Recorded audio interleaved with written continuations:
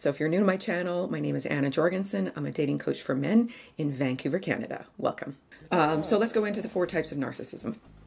So the first type of narcissism is grandiose. They are the leaders of our world, and they are very charismatic, they're outgoing, they are probably extroverts. That's the type of personality type where it's just look at me and give me your attention, and they have zero humility in asking for that kind of attention. They don't necessarily have a mean streak in them, but they are self-absorbed and self-centered.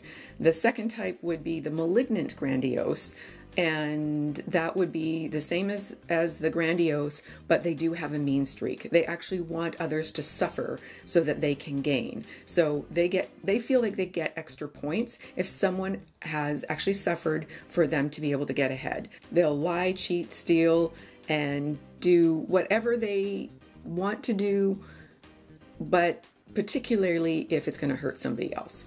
Another type of narcissist is the stealth or victim narcissist. So that would be the covert narcissist, where they use mental manipulation. They are not necessarily outwardly grandiose, even though internally they still feel very entitled. And they use the victim card to manipulate others or get what they want or get attention and sympathy. And they tend to blame the world for everything that goes wrong in their life. They never take ownership of actually all narcissists do this. None of them take ownership for where they're at in life. Now that's something that a lot of people do anyway, but that doesn't mean you're a narcissist. Nonetheless, definitely a narcissist will not take responsibility, and they blame, if they're a covert or victim mentality narcissist, they blame the world. And these are the types that are most prone to depression or the appearance of depression.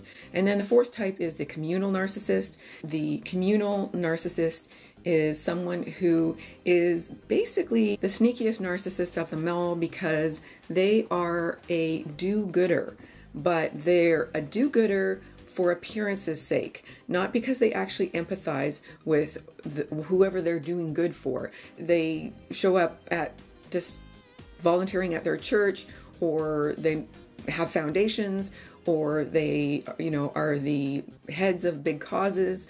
They're actually doing good in the world, but it's not because they're actually people who empathize with the cause that they're after. They're actually looking for the attention and validation that being the philanthropist or the do-gooder will get from playing that role, basically.